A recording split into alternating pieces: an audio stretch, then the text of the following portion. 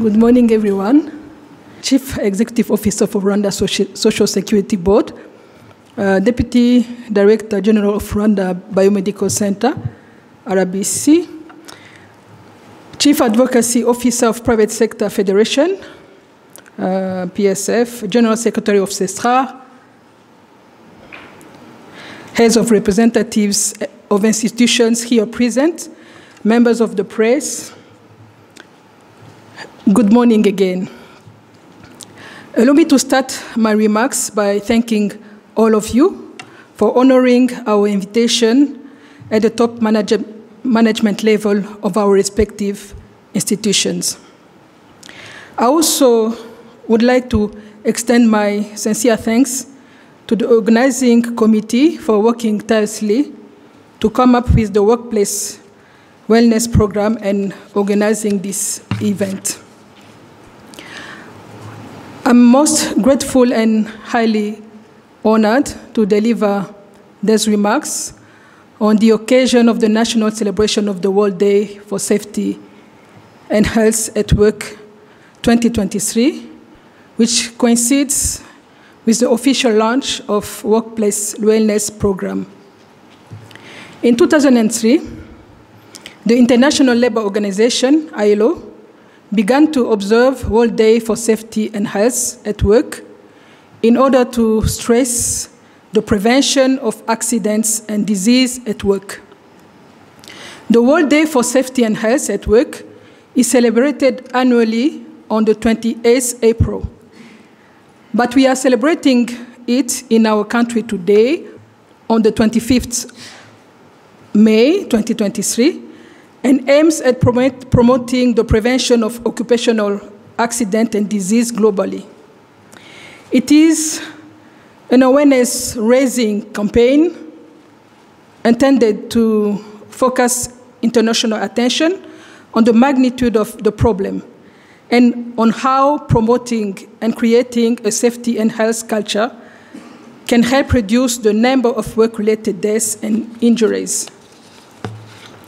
In June 2022, the International Labour Conference, ILC, decided to include a safe and healthy working environment in the ILO's framework of fundamental principles and rights at work. This is an indication of the world commitment to promote safety and health at workplace, and we all need to have our buy-in as employers and employees.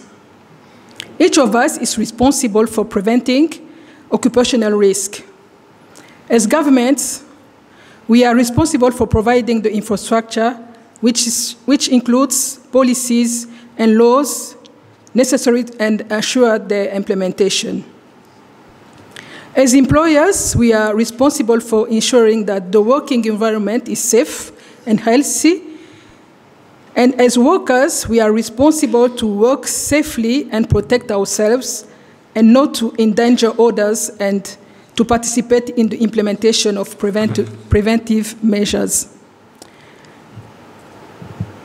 We have learned from the COVID-19 pandemic that workplaces can be of vital importance to prevent and control outbreaks.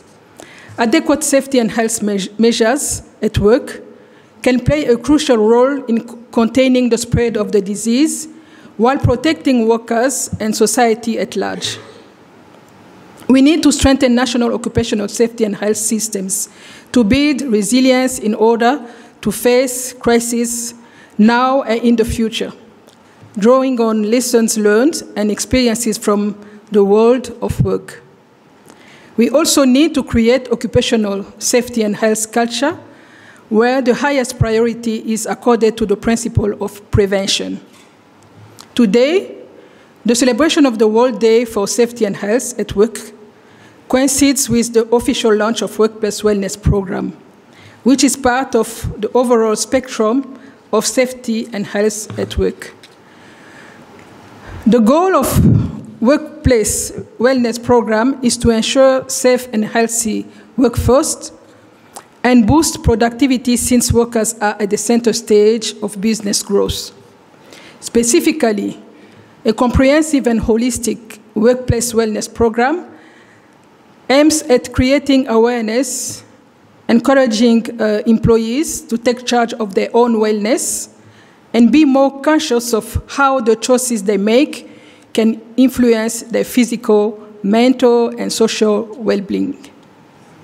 The workplace wellness program should also aim at providing employees with tools and opportunities that should make it easier to adopt and maintain a healthier lifestyle.